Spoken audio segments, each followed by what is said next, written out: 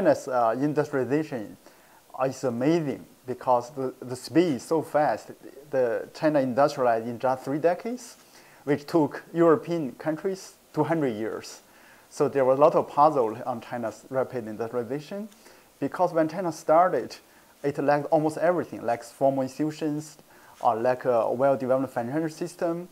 You think about it, when people doing business, they need financing, they need credit.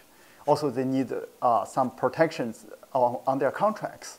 But at the beginning, China didn't have this kind of basic infrastructure. But somehow China became industrialized. One reason is because the people made use of their existing strengths to start with. You know, in the developing countries, people have several advantages. One is abundant labor. There are a lot of laborers. Labor is cheap. Secondly, people know each other. Usually within village, there's strong social trust. So basically, people start work in their village, start specializing in one product, like buttons, shoes, or ties. In China, almost every town become an industry cluster. So each household become a family workshop, only work on one step of the production, and then they coordinate.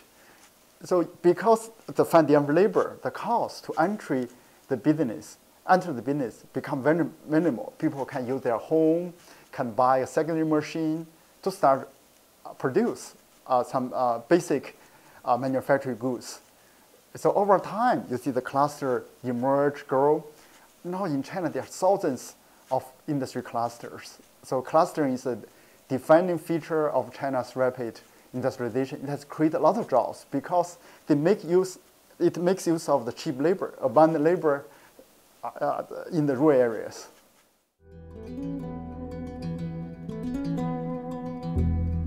Yeah, I think China's e-commerce has developed so fast. Now China has the largest e-commerce market in the world. Last year, the fraction of online sales in total sales is like 14%, more than double of the share in the US. Taobao and Tmall provide a platform, so thousands of millions maybe small entrepreneurs can sell things online. So most of the online shops are in their apartment, in their homes.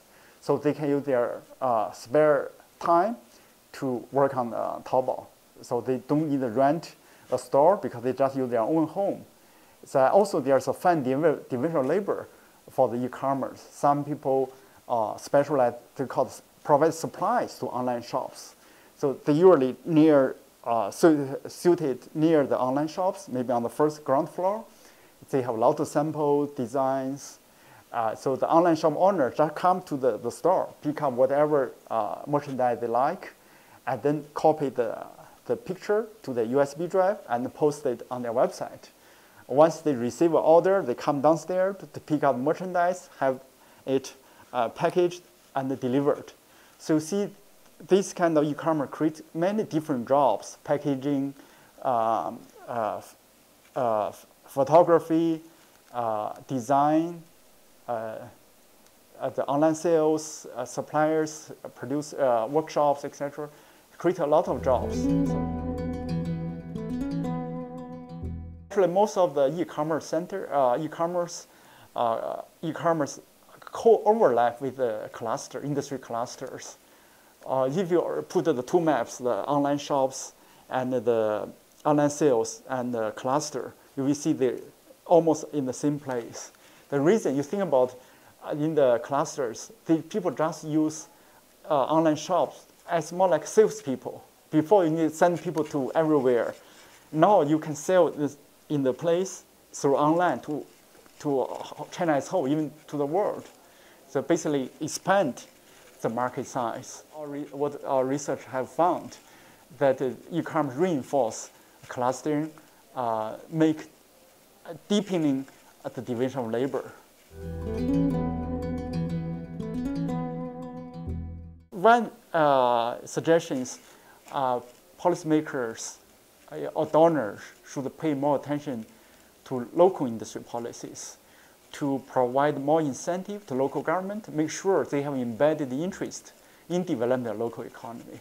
So in China, we have a fiscal decentralization system, so local government share fiscal revenues with the upper level government.